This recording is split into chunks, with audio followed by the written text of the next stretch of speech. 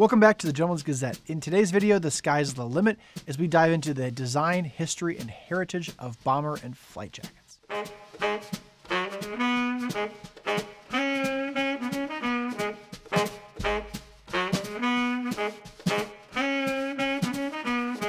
Bomber and flight jackets are an essential part of the casual wardrobe.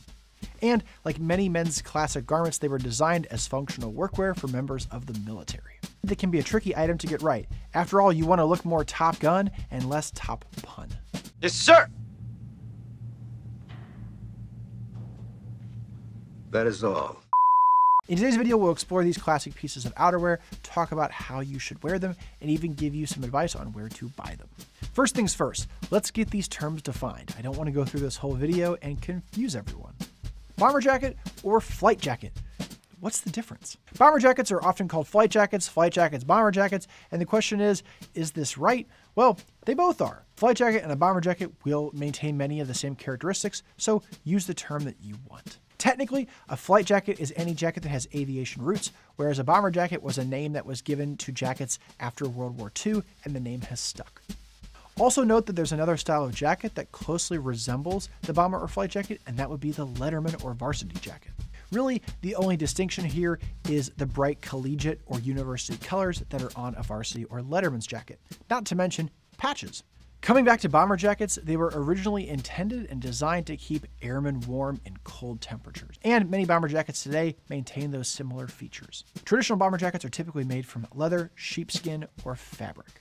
The jacket is cut to the waist, so that way a pilot or airman can move around an airplane a lot easier. They'll also feature a zipper or buttons to close it. Maybe they'll have external pockets, and they'll have elastic around the cuffs and the hem. Now that we have an understanding of bomber jackets, let's grab our aviation goggles and let's look back at the history. So in the early days of motorized transport, airplanes did not have closed cockpits, which left the pilot at the will of the elements. Like, I know that convertibles are nice and all, but driving one in Minnesota, no way. If we look at cars in the exact same time period, they were also open and exposed, and oftentimes drivers of cars would wear long, furry overcoats to keep them warm from the elements as well. But if you think about aircraft, those coats were too long for flying. The cockpit of the plane was cramped, and oftentimes the pilot had to enter and exit vertically. There weren't doors like on a car. After all, no one wants to be grounded prematurely by tripping over a long coat.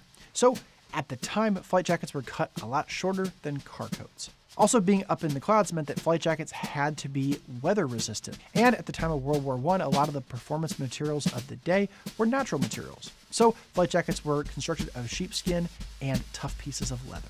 And if you're a film fan, you might have seen flight jackets of this era pop up in the 2021 film, The Kingsman. This was a prequel to the other installments of the Kingsman series, and this happened right around the time of World War I. One of the characters, the Duke of Oxford, wears a jacket that's inspired by a lot of the jackets of that time period.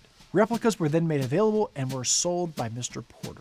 Now, after World War I, great advances were made in aviation. Planes could climb to even higher altitudes, exposing pilots to temperatures as low as -50 degrees Celsius. And that wasn't really comfortable in unheated, unpressurized cabins of aircraft. Over the coming years, many different iterations and designs of the flight jacket were made.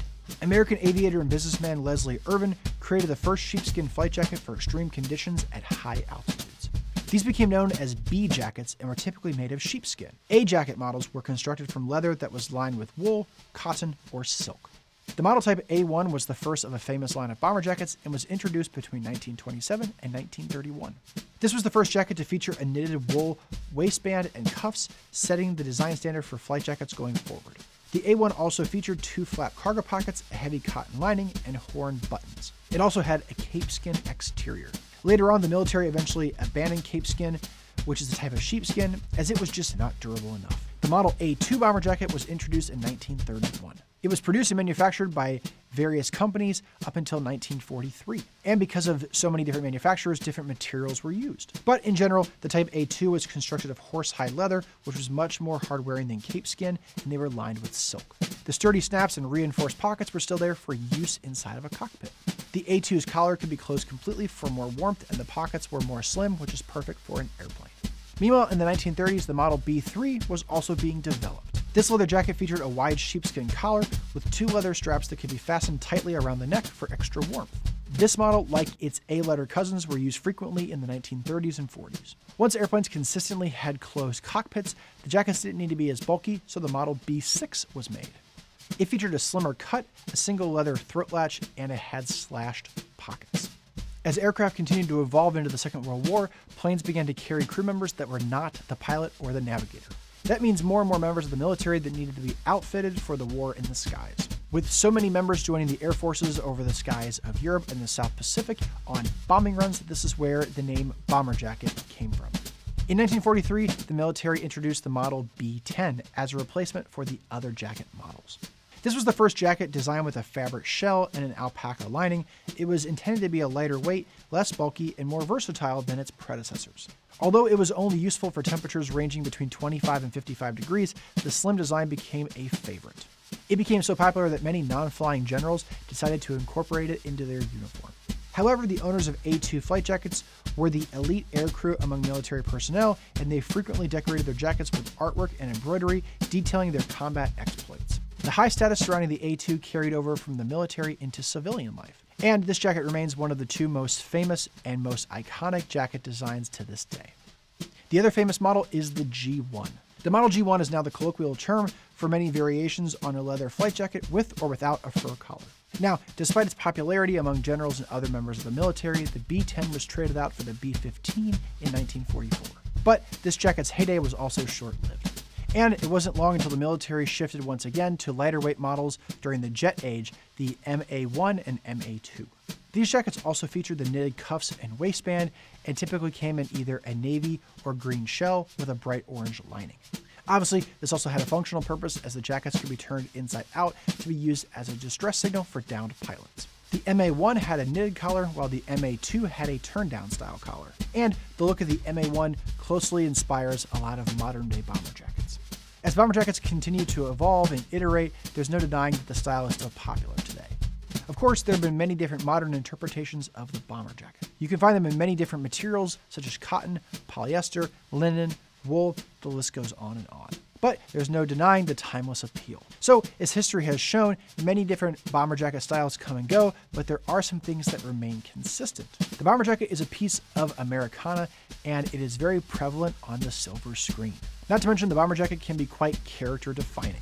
So here are a few of our favorites. The first would be Indiana Jones's bomber jacket. Incorporating many classic menswear elements into the character design, Indiana Jones's famous brown leather jacket is based on the A2 model. This jacket was created for the 1981 film Raiders of the Lost Ark and features adjusters on the side for comfort. The jacket was created for the film by Wested Leathers in Kent, England. And this jacket can still be purchased from the original makers today. Next up are the bomber jackets worn in Top Gun, specifically Mavericks. Perhaps one of the most famous bomber jackets in the history of cinema, Tom Cruise's character Pete Maverick Mitchell sports an iconic leather G1 model in the 1986 film Top Gun.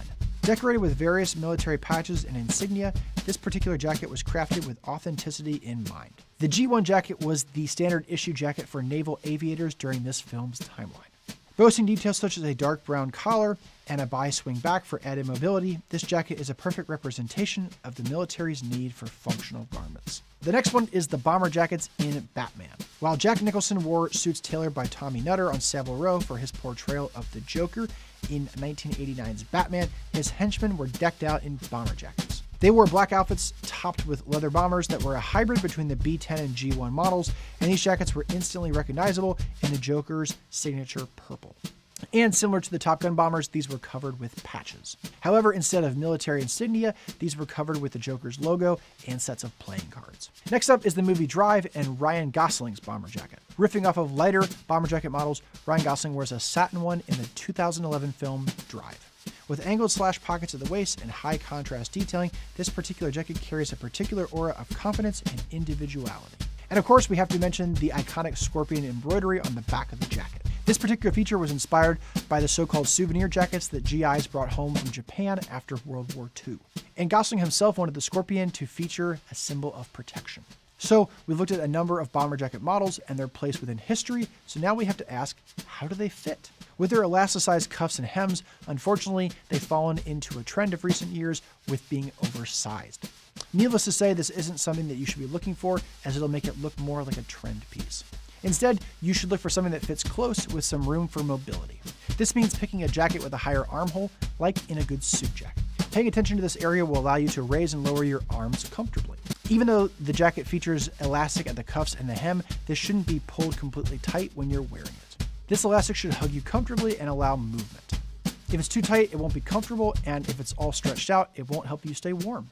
In order to get the correct body length, you want the jacket to fall at your hips. Remember, this jacket evolved from longer jackets into a much shorter jacket, so it wouldn't be a hassle while flying. So ideally, you want your jacket to hit at this height. Just below it's okay, but the jacket shouldn't cover your seat. On the flip side, there should be a seal between the bottom of the jacket and the waistband of your trousers. Please, no crop tops here. Now, a bomber jacket sleeve length can be a little bit trickier, as this is one of the few pieces of outerwear which will have an elastic cuff. So, to get things right, treat this jacket just like you would a suit jacket. Essentially, the bomber jacket's cuff should end roughly at the root of your thumb for a comfortable fit. It's okay for the main body of the sleeves to overlap the elastic cuff a little, but it shouldn't eclipse the cuff completely. That's a sign that the jacket sleeve is too long. So, when it comes to wearing a bomber jacket, you'll want to pick a plain, unadorned one for the most classic look. Whether you go for leather, fabric, or suede, picking something in a brown, blue, or green color is timeless. Bomber jackets also come in black, but they tend to look a little bit odd since black is such a formal color. The easiest way to incorporate a bomber jacket into a casual wardrobe is to realize that casual clothing is key. So a t-shirt or a casual shirt or a casual sweater is always best as the base layer. Add on a nice quality pair of denim jeans and a pair of sturdy boots, and you're set. This look is a great way to incorporate classic but casual elements in your wardrobe. But also remember that leather bomber jackets tend to look more dressed up than fabric ones. Also, don't wear a bomber jacket over another jacket like a sport coat. Not only is this a complete clash of formality, but you'll add just way too much bulk to your outfit. So if you need extra warmth, go for knitwear.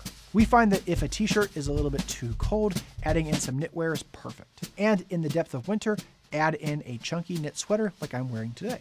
Now, you can increase the formality of a bomber jacket by adding in button-down shirts like an OCBD or a flannel shirt. These are inherently more relaxed than the typical dress shirt, which blends the formality scale very well. To elevate the look, I would recommend trying to keep your shirt tucked in. If you're going to untuck it, don't really let it fall underneath the bomber jacket because that can look sloppy. Overall, it's best to tuck your shirt in. For trouser options outside of denim, you can go with things such as chinos, corduroys, or flannels. Don't go for any super formal fabric such as suit separates or super fine worsted wools, as there will be a clash of formality. Worsted wool is best for more formal outfits. Linen belongs in the summer, so you'll be wearing a fall top with a summer bottom, and that'll just look off. When it comes to footwear, stick with canvas or leather options. So work boots or brogues are a great option, as are canvas or leather sneakers. Steer clear of most athletic sneakers, as they are not a part of classic style. Also, avoid the black cap-toe Oxfords. Again, the clash in formality will be way too strong. For leather footwear, you can enjoy some more unique materials such as hatch grain, pebble grain, or cordovan. These look great with a lot of casual elements, especially in various shades of brown. So how do I buy a bomber jacket, you might ask? Well, you could find a vintage model, but those can fetch several thousands of dollars. Plus, the sizing isn't the same that it is today, so it might be a challenge. But if you're happy to put in the work, you can go to places like eBay, or you can shop vintage in person, in which case Preston and Raphael here have many tips. Of course, there are many options for bomber jackets on the high street, but keep in mind that many of them are just going to be fashion elements. Instead, you should go for what would be considered reproduction bomber jackets. By this, we mean taking the design of an older bomber jacket with modern build quality and materials. They'll be brand new and they'll break in and patina with you, meaning that you'll have a piece that will evolve with you. Eastmanleather, Cockpitusa, and Uswings offer a range of various leather models, with Uswings also offering nylon flight jackets. In addition, Alpha Industries also offers many good models, and they were the original producers of the Top Gun jacket. Also consider Wested Leather, as they made the originals for Indiana Jones.